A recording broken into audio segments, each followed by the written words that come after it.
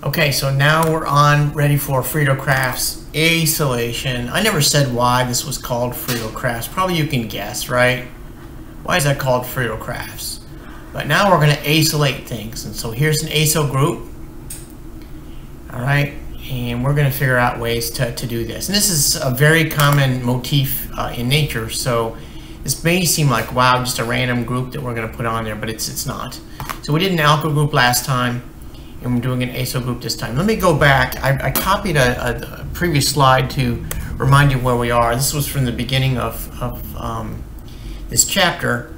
And let me remind you that we first of all talked about halogenation, right? Then nitration, then sulfonation, and we just talked about alkylation a moment ago. And so we're rounding this out. And in the beginning, surely that seemed like an overwhelming list.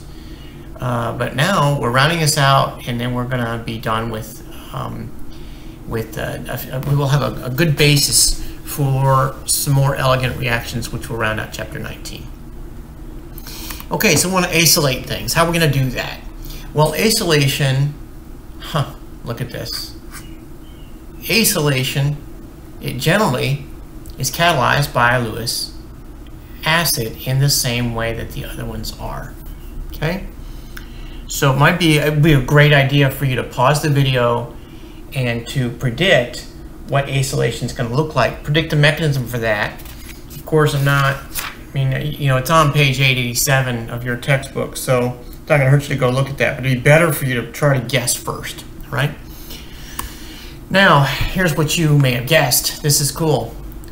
You get the complexation with aluminum, which is what you expect. You've seen that several times now.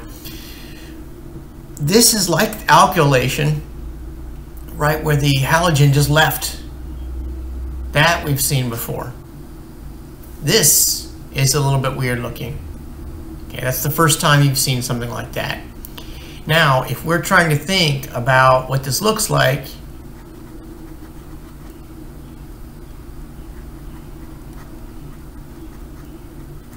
in terms of its shape and its polarity, what is its shape? What's its hybridization? What's the hybridization? It's sp what? sp. Can you see there's only 2 electron groups coming off of there? Right? So it's only sp hybridized. What's its shape? What's its shape? Its shape is linear, which makes it very easy for a nucleophile to get into, right? Nucleophile gets in there very easily. And what's its polarity? Well, there's this polarity right there. So this is going to fit very nicely in your understanding of mechanisms that you've learned in the past. Very nicely. So what you should do is here, before you move on, you should predict what this mechanism is going to look like. We already predicted what this mechanism was going to look like. That's what I asked you to do in last slide, or I guess this part, right? Including that. Now, tell me, what do you think that's going to look like? It's going to look like this.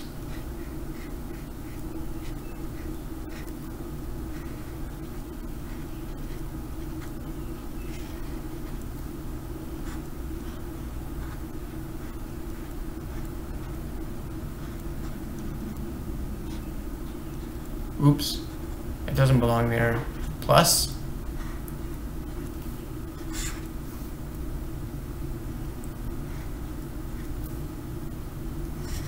Right? What's the name of this thing?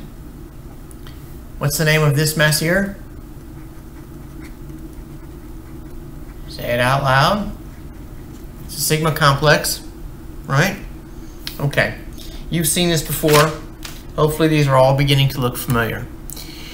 Now, the acylium complex is stabilized by resonance. Acylium is generally does not rearrange because of the resonance, all right? So before, when you had alkylation, we had rearrangements, right?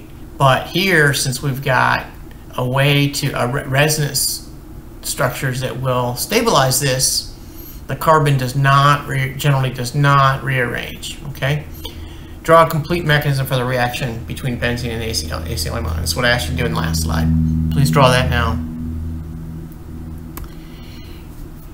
Okay, now it's important to appreciate that some alkyl groups cannot be attached to a ring by Friedel-Crafts alkylation because of rearrangements. We saw that last time. That was the second shortcoming. Okay, they cannot be. Some alkyl groups cannot be. Furthermore, polyalkylation was a problem, right? I forget, was that the first problem? This was maybe the second problem. This was maybe the first problem that we saw in video 19.5. And acylation followed by a Clemmensen reduction is a good alternative. So if you're trying to put butyl group on a benzene ring, then you can't do it with an alkylation. You have to do it with an acylation followed by a reduction. By the way, this is a new reaction. It's, you know, you've seen things like this before. You've seen reductions before, but this one's going to have to be memorized, okay? It's called a Clemmensen reduction. And if you take a benzylic carbonyl carbon, you see it's right there. A benzylic carbonyl carbon, treat it with zinc and mercury, and HCl and heat, boom, alkylation. All right. Now one last slide here. Unlike polyalkylation, polyacylation is generally not observed. We will discuss why later in this chapter. So if I acylate, if I get that guy onto here, right, I can stop right there. It's not going to go on to a second time. Right? I'm not going to see this. Okay, that's what this means. All right, now you go practice with conceptual checkpoint 19.8 and 19.10. 19.9 is good too. But specifically asking you to do 8 and 10. 8 and 10. Good luck.